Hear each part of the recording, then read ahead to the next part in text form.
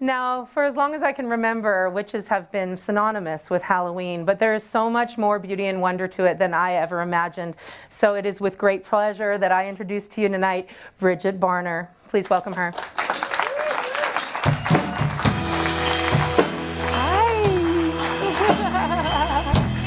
Thank you for coming. Mwah. Please have a seat here.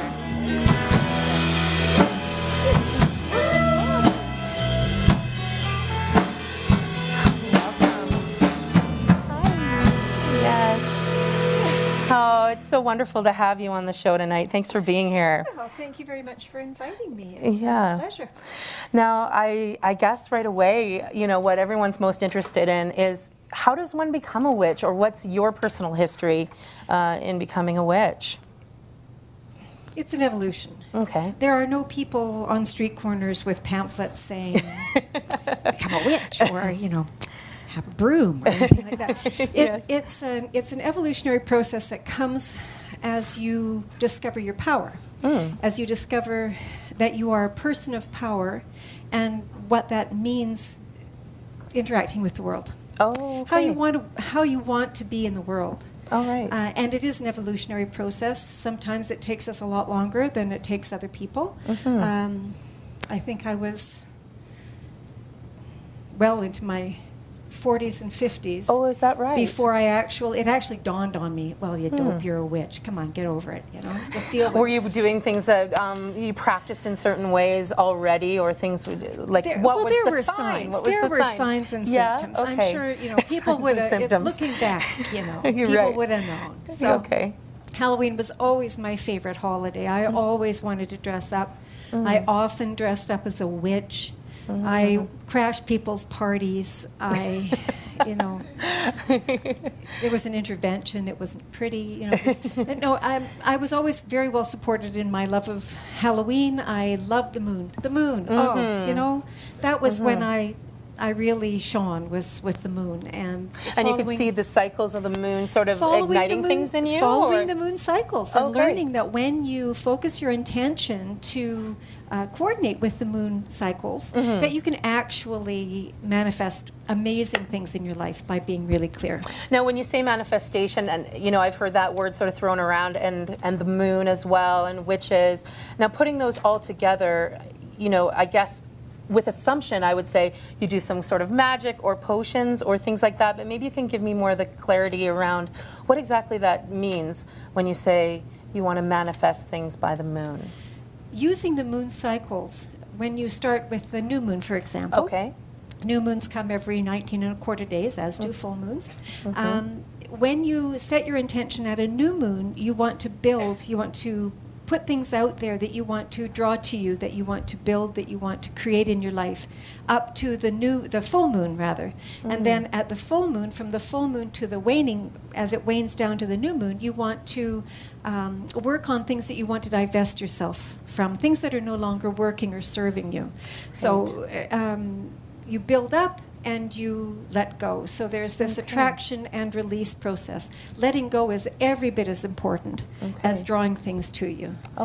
All of us need to let go of things that don't serve us. Ideas, people, relationships, jobs, habits, all kinds of things that we need to be focused on actually letting go of. So that waning cycle is extremely important. So that's, to me, sounds sort of like a spiritual practice. Is that?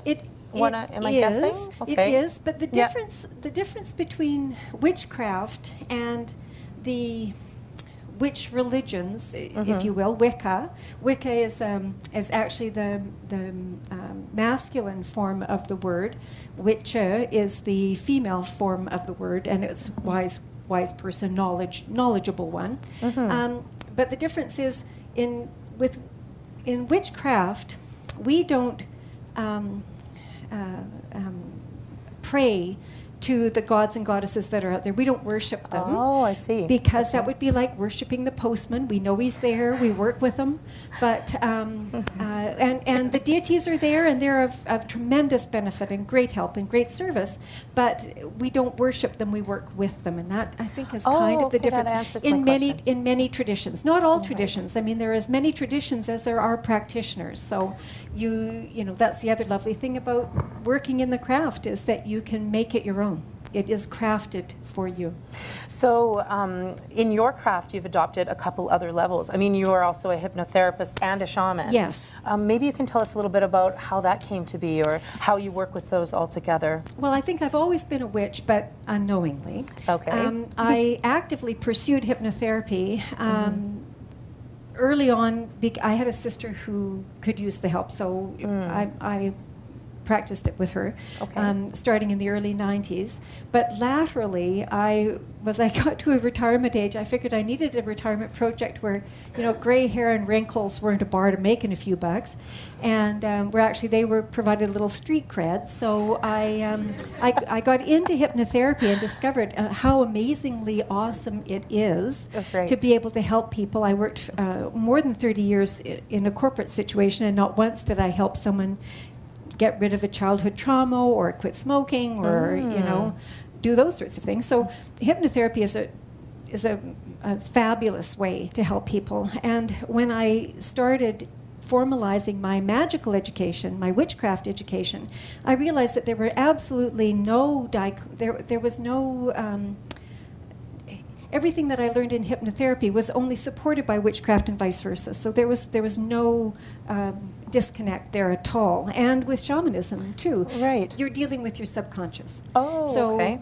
It doesn't matter which plane you're in, you're all dealing with the subconscious, and it's about going in and helping yourself from within, which is extremely empowering. And then helping other people by being, being connected able to do self. that. Well, by helping them get the answers from within as well. Oh, I see. Okay. Yeah. That's so interesting. I really find there's so much to it, isn't there? So much to it. It's a huge practice. Yeah. And you're sharing these things in Nelson. You have a website. Maybe tell people where they can find you. I do. I have... like if they want to get hypnotherapy or they need a shaman. Yes, that's right. Yeah, well, there are so many awesome shamans here in the area. So I might not be doing very much shamanism work here as a shamama. But I always incorporate parts of that into my hypnotherapy anyway. But I do have offices at the Manistone Centre at 507 Baker Street, and you can book appointments through me through my website at North Shore Shamanism or North Shore Hypnosis and Shamanism. The phone number's on there, and I don't know, we'll flash it up here. I don't know. Yeah, anyway. we'll make sure. And I will be teaching a course in here at the college, at Selkirk College, an introductory course to witchcraft, starting in March of next year, running 13 weeks, finishing in mid-June. That's exciting. Very exciting. It's the first time that they have ever done something like this. What a liberal college. They're letting us do this and you do that. Yeah. That's pretty amazing. And that is going to be, you're going to be able to register online for that course starting shortly. Shortly. Okay, so keep an eye out for that. Keep an eye out. Through the Selkirk website, I'm assuming. So that's, selkirkcollege.ca. And it's a continuing education course, and it'll be run probably on a Tuesday or Wednesday evening for the 13 weeks. That'd be an interesting way to really learn, like, way more about witchcraft than we can ever cover tonight. Well, yes, exactly. Yeah. It's 2 hours a week, so yes, we'll be going through some fabulous things. Fabulous. Now, I understand you came a little prepared for me tonight with some, Halloween, like, teaching me how we can fit Halloween and witchery together. Well, it's interesting because traditionally witches were not part of Halloween. That's not what. No, I know it's something that we synonymously that we always think of. And it's wonderful. Like ghosts and witches and goblins. How it's kind of working out is not so much that on Halloween you go to, witches go to celebrate Halloween, even though. I'll tell you more about that in a minute. It's more like you go on Halloween to celebrate witches, which is fabulous. But the original Sabbat that is celebrated at this time of year for the third harvest is called Samhain, Samhain, Samhain. And it actually falls on the cross quarter day, which in North America is November the 7th. But the early Christian church wanted to encourage pagans to come to church, so they made it easier for them to adopt the Christian holiday by by creating All Souls Day, November the 1st.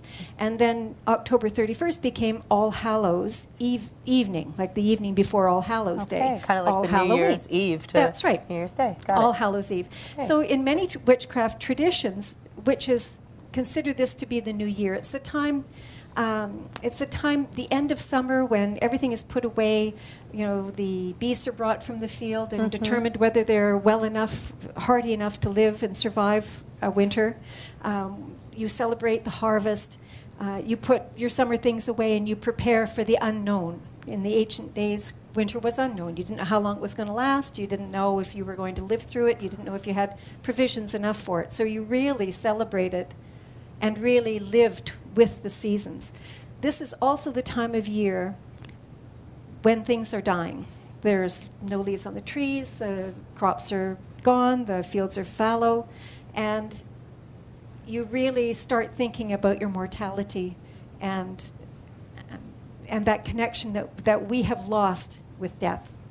Okay, so that celebration is about connecting with the netherworlds, or yes, the veil is very thin at this time of year. Now, I've heard that said before. The veil is thin. The veil is thin. What does that mean? That means that the veil between this world and the ethereal world is very thin. And if you need to contact those loved ones who have gone on, or you want to remember a particular ancestor, you want a message to get through, this is the time of year to do it. Okay. And you can do that in just about any way you want? There's some great ways of doing it. You could do, a Samhain altar, a third harvest altar. And I did bring a few little things, if we've got time. Let's show how you would do an altar. A few little things that I brought today. So this is what's known as the harvest seal. It's a piece of sigil magic to mark the turn of the wheel. And you see it's got sides, and it's got Hecate's trident, and it's got Solomon's eye, and the Alpha and Omega and stuff like that. So we'll put that in the middle. Okay. Now I understand north is sort of that away. Sure. Is that north? we'll make for purposes of this demonstration. Get in the building or get out of it. So. We'll make that the north. So what I have to represent the north are some bones, and these are some runes that I made out of cougar metatarsals. So we'll just put those in the north like that. Oh, interesting. And then in the south, of course, that's represented by a dragon, who is a sun kind of a guy, warm weather guy. And are you picking these things because of your experiences and understanding them? Would this be something people would learn in your course? Yes, they'll definitely learn why. Okay, why. Okay. And to the east, we have some feathers here, and there's one from one of my chickens. Oh. And a crow and a dove feather that I found on Baker Street yesterday when I was going to the pharmacy. Nice. And then to the west, well, it doesn't have to, you don't have to be high-tech. These are things that, a couple of years ago, I was in Malaki in Mexico and found this piece of coral, so we'll put that in the west for the ocean. Oh, I'm starting to get it. I'm starting to get it, right? Yeah. Each direction has a theme, right? Okay, so the north is for earth, the east is for air, the south is for fire, and the west is for water. Okay, I get that. So because this is a harvest theme, we've got a nice little squash there. We'll put that out there. Lovely. And we have a couple of candles here. One for death, of course, because he is ever present, And one is for the harvest, this orange one here. And I think I have another. Oh, yeah, there it is. Another. Have candles will travel. Now, are you setting this up in your home somewhere that you would see it and use it every day? Yes. Is that sort of the idea? Okay. But I have a cat. You have And so nowhere safe. Nowhere. He is the reason why I can't have a nice altar. Set it up, take it down. Set it up, take it down. So in the middle, representing the cauldron of all things, I've just put a little, his cheery little pumpkin light thing. Thanks. For your. Oh, and this is for you. This is an acorn. Acorns and thank you. Pomegranates are very traditional third harvest items, Samhain items. Acorns to represent the promise of what we will have as we go forward. Thank you. Of course, we're doing a little cultural appropriation here, I'm sorry, but we have the Ogam runes, which are, of course, Norse runes. Okay. We have the pomegranate, which represents the love story of Hades and Persephone, who she went down. She fell in love with Hades, who was the god of the underworld, and her mother was very distraught that she was taken away and searched high and low for her, and it took 6 months for her mother to find her. And by the time she got back, Persephone had eaten 6 pomegranate seeds, which means, of course, logically speaking, that the world will die for 6 months. There you go. Thus winter. Thus right? winter. Thus winter. That's right. So pomegranates. And then we're also going to appropriate, I think it is La Dia de los Muertos, de los Muertos. Sure. Day of the Dead, these lovely little skulls that I picked up in that culture. There's so much respect for that. And it's, you know, there's a great deal to be said at this time for connecting with one's ancestors. So we have 3 of those little guys. Nice. And just a really nice an arrowhead. Oh, lovely. That was given to me. So by someone that I don't get to see very often anymore. So that's for remembering people who are not with us and far away. That's all right. So this would be a fairly typical Samhain, or could be, made up of things that you have, your treasures that represent people and the, of course, the directions. And at this altar, you would, or you could certainly say your prayers to the dead. You might want to put soul cakes out here, and I have a recipe for soul cakes that I brought with me. Oh, yeah? Like food for the dead? Yeah, food for the dead. That's lovely. Yeah. Oh, is that for me? Yeah. Oh, we'll do this on another show. There you go. And Awesome. Just remember, if you want to make soul cakes or do something like this and have a little ceremony for those that you have lost over time, there are other things that you can do. You can lay a place for them at your dinner table and have nice stories about them. You don't want anything sad, because the spirits do tend to, you know, they pine and they get a bit mopey. So you want to uplift them. You don't want to bring them down. You've made this very easy to understand and almost like a little less scary for us all. Oh, well. I think, right? Would you agree? Yeah? Oh, thank you. Thank you. Yeah. Thank you. I really appreciate that. Thank you so much for bringing your knowledge. I think we could talk forever. Yeah, we could. And we could have another round. But I'd just like to remind people that you'll be doing this witchcraft. What are we calling it? It's a 6-week course, or a 13-week course. 13 weeks. Introduction to Witchcraft at Selkirk College, continuing education starting mid-March. Wonderful. Give it up for Brigid Barner. Thank you. Thank you.